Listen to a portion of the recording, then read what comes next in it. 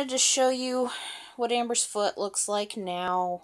This is the one that was crushed.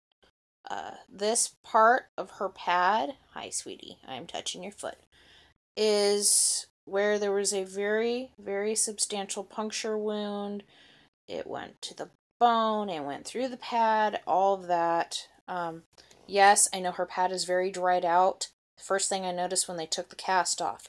So, I ordered some Musher Secret dog paw balm, and I'm going to put that on there. I'm just waiting for it to get here. If anybody knows of anything else that I can put on her paw until it gets here, please let me know, because I want to fix this. It does not look good. So, and it's just all dried out. This is the toe that has not healed. Rest of everything is good. And then